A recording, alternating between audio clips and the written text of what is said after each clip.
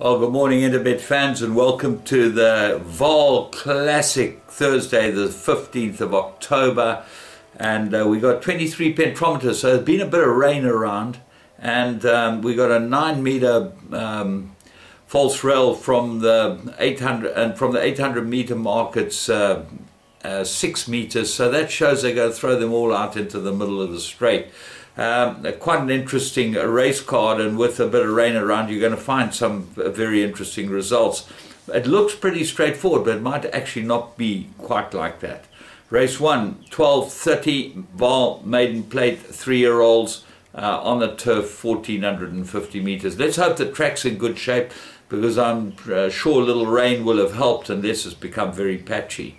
Absolute three-cornered contest. 9 Godswood looks like the right horse from the Paul Peter stable, and the joint favourite with it, or just slightly longer in the bidding, number 1 Bold Resolve, Mike de Cox runner with Samanga Kamala, gets blinkers for the first time. The one that might beat both of them is Ultimate Warrior, 3rd run after arrest, 2 very good runs, and I think he'll show a good run here, and I think this might suit him very well from draw 2. That is going to help. That's the first leg of the bipod. I'm going to put in 3 horses. Race 2, Maiden Plate, fillies and mares, 1600 meters, another 3-cornered contest. My top choice is La Luvia from the Sean Terry stable. It was backed first time out, and I think there's big improvement to come from the daughter of Self-Falling Rain. She's my top choice. Lotus has had a few starts. She's run pretty well. She's shown herself to what she is. She might be better with blinkers, this filly, and that's why I'm going against her. What are the danger? The danger is Bella Black from the Paul Matchett stable. Samanga Kamala gets a ride on it off a decent draw. Race 3, Maiden Plate, 2,000 meters. You've got to go 5 ways here. The top 4 in the, on the race card look like they'll fight it out, with Scottish Primrose as probably the big danger, number 13 on the card, Callum Murray for Mike de Cock. Looks like the distance will suit this one down to the ground, being by Flower Alley out of a Tiger Ridge mare. But Sage has got 2 runners, Robbie Sage. He's got 3 and 4 in the race. 3 looks to be the better one with Kamala, but Yeni rides 4, and Yeni's a stable rider. 2 Bright-Eyed Girl will improve over the distance. Waiho Marwing's runner. They have a close look at this, has come from Cape Town, and they've thrown it straight into 2,000 meters. Waiho is very good at this.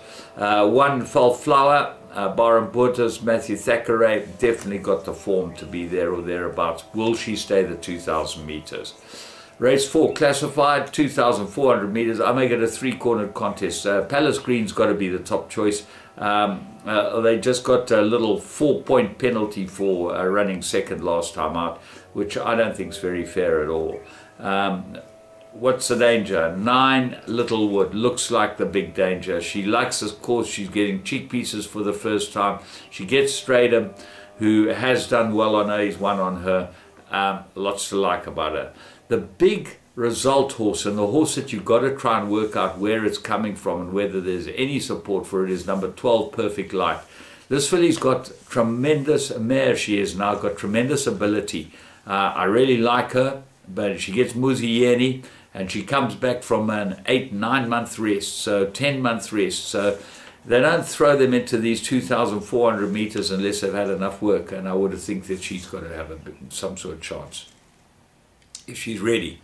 Race 5, Merit Rate at 72, they go 1,600 meters, and I like 1 Tiger's Rock. I think he's ready. He's come down in the merit rating. Joe Somers, a master, and Raymond Danielson picks up the ride this time. I would have thought that this is absolutely right for him, and this is where I fancy him. Let's Talk looks like the right horse in the race. He only had 3 starts, run very well on all 3 occasions. What else is there? Well, there's Sammy Musa, the stable companion, gets Lyle Hewitson. Lyle won on a couple of St. John Gray's runners, so maybe worth throwing Sammy Musa in. She's only won 3, but her form's pretty competitive. Bellagio King got touched off last time. Kurt's Approval's got some form and gets Stratham. Race 6, Classified, 1,600, and this is a field race in my opinion. Whipping Boy gets a 4 kilogram claim. He's got very good form, and he should be able to win a race like this. well drawn at 3, that's going to help him. Wakas, Pierce Stratum, drawn 14, it's going to be on the outside, but that might not inconvenience him. Bingwa, very good win last time out. Pashal Samal has gone up in the weights, and I think this will catch her out. Louvrain, look for improvement from that one, from the Cornet Spies Yard podcast. Third run, look for improvement. Fly North, Get Set, all the Bar and Boters runners all look like they've got some sort of chance. And then Follow My Path. I've been following this horse now. This horse gets soft going. This is what he'd been looking for. I'm putting him into all my play with Kamala aboard him. Race 7, Pinnacle, fillies and mares. It looks like a four-cornered contest. The right filly looks to be Anna Capri. It looks like a perfect race for her. Gavin Lorena, she's won her last 2 pretty convincingly. But she's not meeting the blind school here. Winter Watcher's got very good form. Roy Magna knows how to turn them out, and I think it will run well. Before the Dawn, 2 course and distance, and then Sweet Sensation. Ignore its last 2 starts. It ran in 2 big features in Durban, and I expect it to run very much better, come back over the 1,000 meters for Cornet Spies. So that goes into everything. Race 8, graduation, 1,000 meters. The question horse here is Nafa, Mike de Cox runner. He's had breathing noises, he's been gelded. If he improves, because he showed a lot, he ran 3 lengths off them in a computer form sprint, he's got to have a big chance here. Garden Party, the Paul Peter runner with Gavin Lorena aboard it, very good form.